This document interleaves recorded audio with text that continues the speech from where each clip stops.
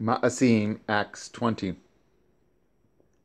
And after the uproar was ceased, Paul called unto him the Talmudim, and embraced them, and departed for to go into Macedonia. And when he had gone over those parts, and had given them much exhortation, he came into Greece, and there abode 3 months. And when the Yahudim laid wait for him, as he was about to sail into Aram,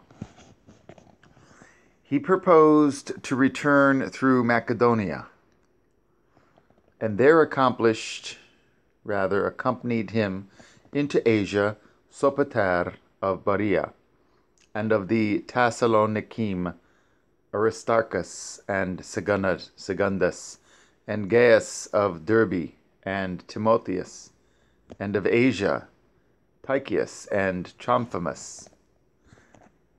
These, going before, tarried for us at Troas. And we sailed away from Philippi,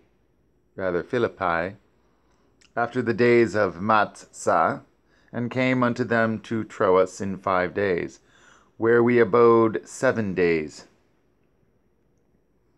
And upon the first Shabbath,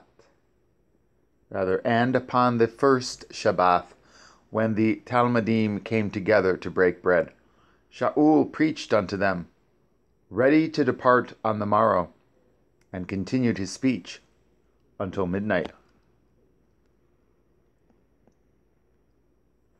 And there were many lights in the upper chamber, where they were gathered together. And there sat in a window a certain young man named Eutychus, being fallen into a deep sleep. And as Paul was long preaching, he sunk down with sleep, and fell down from the 3rd loft, and was taken up dead. And Paul went down and fell on him, and embracing him said, Trouble not yourselves, for his life is in him. When he therefore was come up again, and had broken bread, and eaten, and talked a long while, even till break of day, so he departed. And they brought the young man alive, and were not a little comforted. And we went before to ship, and sailed unto Assos, there intending to take in Paul, for so had he appointed, minding himself to go afoot. And when he met with us at Assos, we took him in, and came to Mytilene.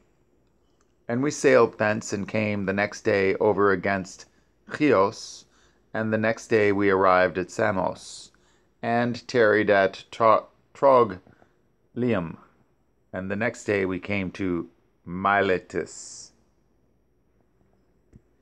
For Paul had determined to sail by Ephesus, because he would not spend the time in Asia. For he hasted, if it were possible for him, to be at Jerusalem the day of the feast of Shavuot. And from Miletus he sent to Ephesus, and called the elders of the called out assembly. And when they were come to him, he said unto them, Ye know from the first day that I came into Asia, after what manner I have been with you at all seasons, serving Yahuwah with all humility of mind, and with many tears and temptations, which befell me by the lying in wait of the Yahudim, and how I kept back nothing that was profitable unto you, but have showed you, and have taught you publicly, and from house to house, testifying both to the Yahudim and also to the Yavanim, repentance toward Yahuwah, and faith toward our Adonai Yahushua HaMashiach. And now, behold, I go bound in the Ruach unto Jerusalem, not knowing the things that shall befall me there, save that the Ruach HaKodesh witnesses in every city, saying that bonds and afflictions abide me. But none of these things move me, neither count I my life dear unto myself, so that I might finish my course with joy, and the ministry which I have received of Adonai Yahushua, to testify the Besorah of the grace of Yahuwah. And now, behold, I know that ye all, among whom I have gone preaching at the kingdom of Yahuwah, shall see my face no more.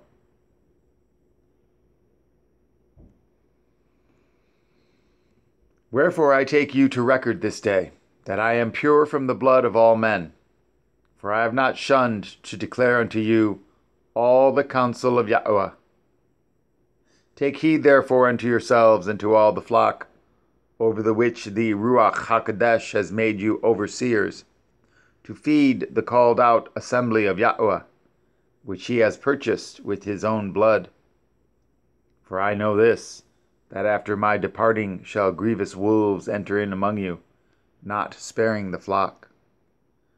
Also of your own selves shall men arise, speaking perverse things, to draw away Talmudim after them. Therefore watch and remember that by the space of 3 years I ceased not to warn everyone night and day with tears. And now, brethren, I commend you to Yahuwah and to the word of his grace, which is able to build you up, and to give you an inheritance among all them which are sanctified. I have coveted no man's silver or gold or apparel. Yea, ye yourselves know that these hands have ministered unto my necessities, and to them that were with me. I have showed you all things, how that so laboring ye ought to support the weak, and to remember the words of Adonai Yahushua, how he said, It is more blessed to give than to receive. And when he had thus spoken, he kneeled down and prayed with them all. And they all wept sore and fell on Paal's neck and kissed him, sorrowing most of all for the words which he spoke, that they should see his face no more. And they accompanied him unto the ship.